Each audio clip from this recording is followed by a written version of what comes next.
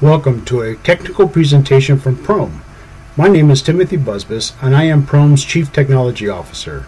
Today I want to talk about a significant difference between our AI paradigm we call biologic intelligence and that which is found in classic or maybe even antiquated AI such as deep learning. That difference is plasticity, and plasticity in the same manner that animals change their nervous systems when learning.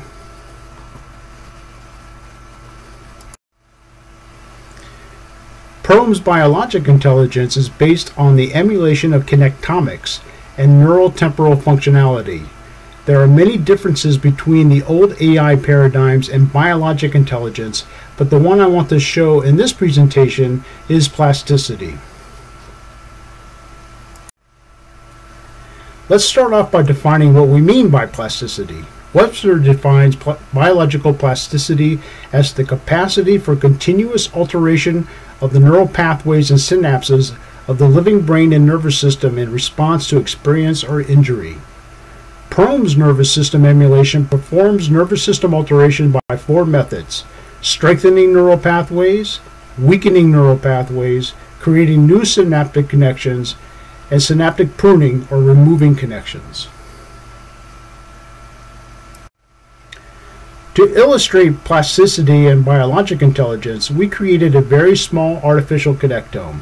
It has only 10 sensory neurons, 206 cortical neurons, excitatory and inhibitory, and 18 muscles. Motor neurons are part of the cortex and they stimulate the muscles.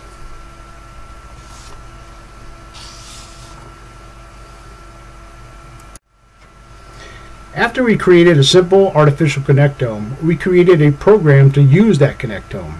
The program has a small image, and on that image are 4 pixels colored black. Every time the program scans this image, it will stimulate certain sensory neurons when it sees the black pixels.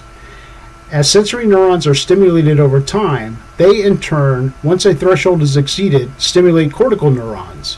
Cortical neurons will stimulate other cortical neurons, and eventually motor neurons are stimulated and muscles are stimulated. As cortical neurons stimulate one another, they begin to alter their structure in reference to the stimulus being received.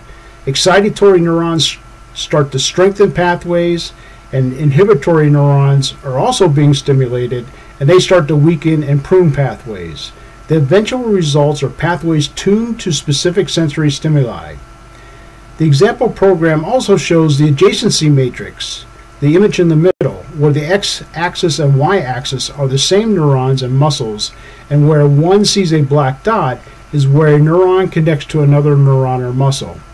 In addition, we show basic counters that will tell us how many times neurons are stimulated or changed.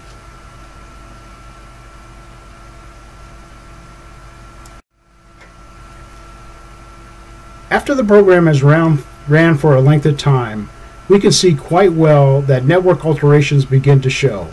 The adjacency matrix is much different than when we started, and the counters display a lot of activity within our simple connectome.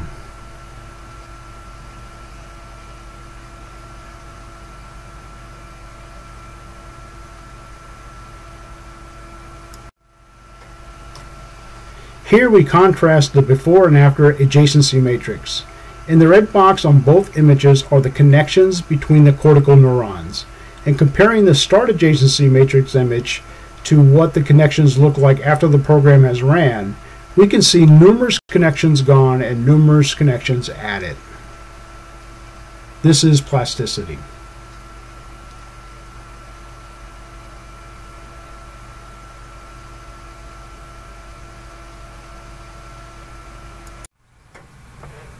So what is the significance here? We can contrast PROME's biologic intelligence or connectomic AI against other paradigms due to the fact that biologic intelligence actually alters the network structure of the system, which includes weighted values between nodes and node-to-node connectivity, whereas deep learning maintains the same connectivity and alters the functional values at each node. This creates limitations on deep learning's abilities to expand beyond its narrow perspective. At PROME, we can create multiple sensory inputs from many and varied sensors, connect the sensory inputs into cortical regions, and terminate the process at output nodes, or what we like to call muscles.